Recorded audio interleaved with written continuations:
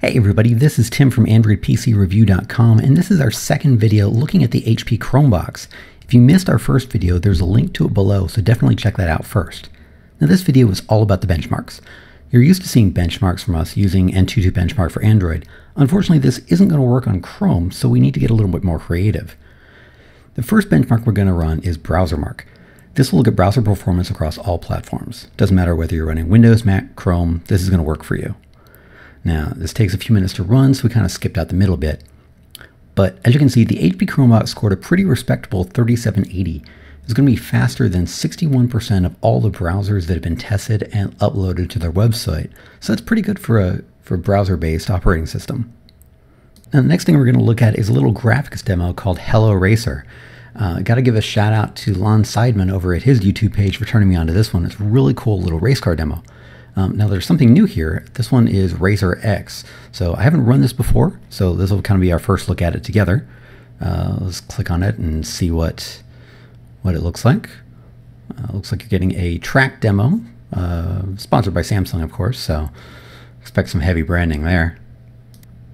Looks like this is going to take a few seconds to load, so we're just going to wait and see what happens. Wow, okay, that's pretty impressive. Let's just make this full screen. So we've got the typical F1 card racing around the track. I gotta say, I'm really impressed for graphics, considering this is only a Celeron with 2 gig of RAM. It's the shadowing looks really good. The texturing on the track itself, got a little skid action going around the corner. That's nice. And even the background and the sky and the fans in the crowd look really well put together. Overall, nice demo.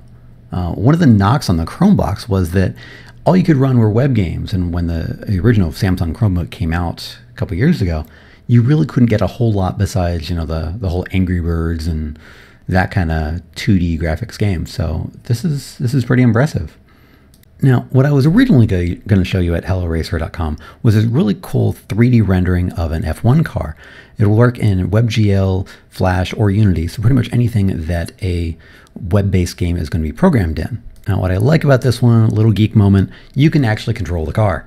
So you use the arrow keys to spin it around and do donuts across the screen, and yeah, it's kind of pretty cool. But the lighting is really good. You can see the highlights and the shadows off the car.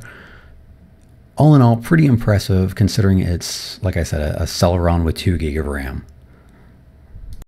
Now the final benchmark we're going to run is Octane. This is a JavaScript benchmark. It's going to be really useful determining browser performance when running JavaScript, obviously. Now, just to show you, this video is sped up a bit. The entire process takes a couple minutes, so we're just going to blow through it really fast. As you can see, it's testing all sorts of things, and we'll get a final number in just a sec. And as you can see, it comes up with a pretty impressive 11,417 score. On our full review at AndroidPCReview.com, we're going to compare these to my baseline machine, which is my Windows 7 desktop.